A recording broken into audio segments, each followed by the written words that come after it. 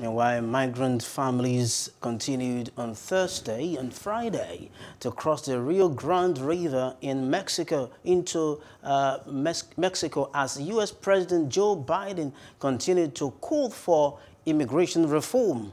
Border Patrol agents organized and processed the migrants after their small rafts reached shore.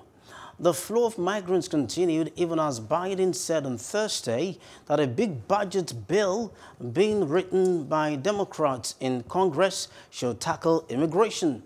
Biden, who made the comment to reporters at the White House, said on Sunday he was uncertain whether a pathway to citizenship for Dreamers could be included in the bill, which Democrats plan to pass without Republican support.